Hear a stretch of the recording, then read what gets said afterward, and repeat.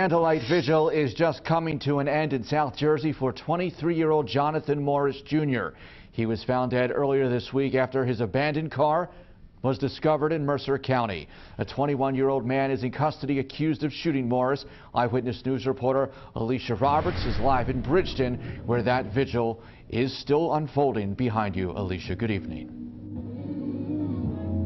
Yes, that's right, Joe. That vigil began around 6:30 tonight, and they just shut the football field lights out behind me here so that friends and family of 23-year-old Jonathan Morris could light candles in his honor. I'm going to step aside and show you the scene right now.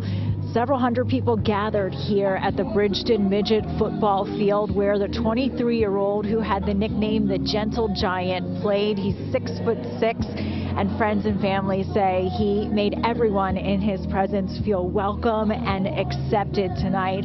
Throughout the night, we heard friends and family tell stories of John, as they called him, everyone recalling the senselessness of what happened to him. It was a weekend ago that friends and family went on an extensive search looking for any signs of Morris after his car was found abandoned in Hopewell that Friday before, when he was reported missing to officials. On this past Monday, their worst fears were realized when New Jersey State Police found Morris's body buried in the snow about 15 feet off Archie Platt Road.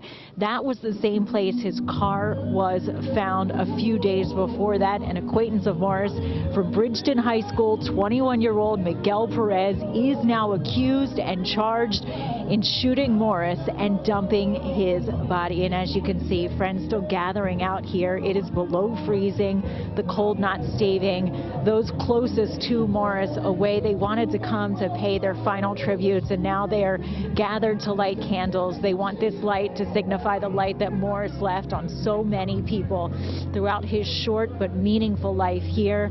Miguel Perez is now charged with first-degree murder. Police arrested him at his home, where they say they also found a stolen handgun.